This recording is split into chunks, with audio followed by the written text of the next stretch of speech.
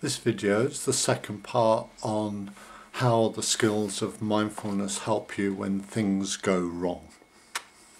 So the main topic I want to start with is core views. So one of the things about mindfulness over time, general mindfulness, is that you start to get a sense of the way that you approach life, the way that you think about life. You start to get a sense of how your moods and attitudes are determined about how the way that you see things. So, for example, if you do have a can-do attitude, if you have a view that actually you're not completely powerless, but you do have some power and you can change things both in the outside world and within yourself, then that's a core view. And it's sort of part of seeing that is part of mindfulness.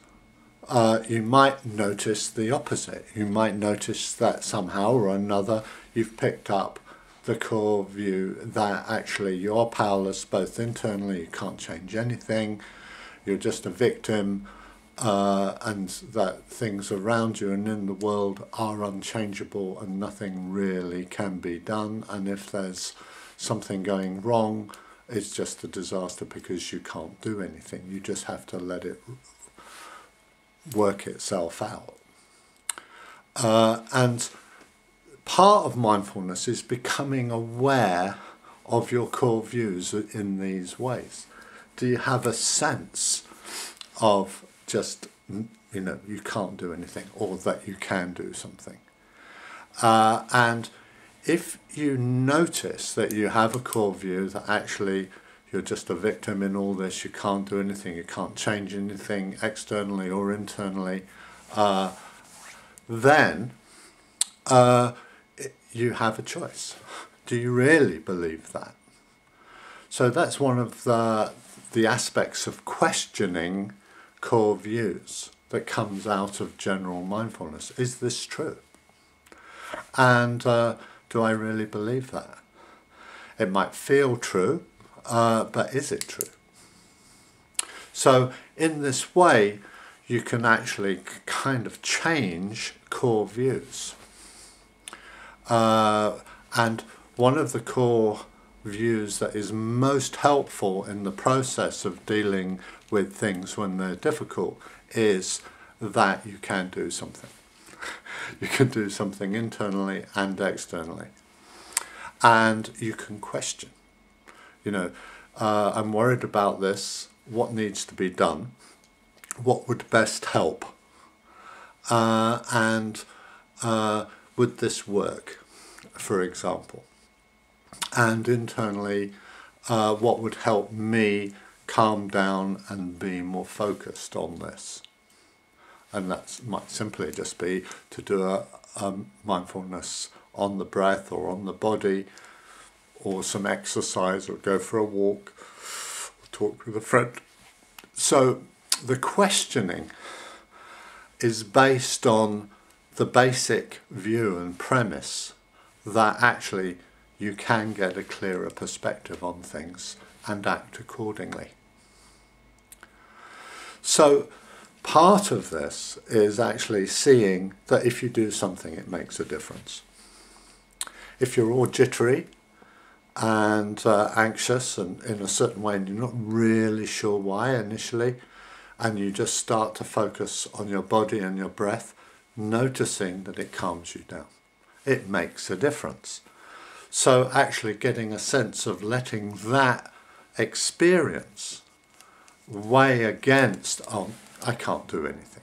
Well, you can do something. So you start to have confidence in this process of going, what do I need to do here? What would help? And in that way you do it, and confidence in that process then starts to arise. Now there's something quite interesting about when things go wrong.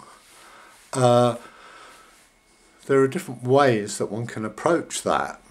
in terms of, oh no, I don't want to deal with it, or, well, bring it on. Let's really find a way through this, rising to the challenge and enjoying the process of working it out, even though it's still difficult. So it's not denying the difficulty, it's not being over-controlling, but it is actually taking into account that something can change. And in that way, there is a sort of rolling up your sleeves. I just rolled up my sleeves. Rolling up your sleeves and relishing the process of finding out what the situation is, what would help, and the engaging with that process. So that engaging with the process basically comes out of having the core view that you are able to do something. You are instrumental in the process. You're not just the recipient of the situation.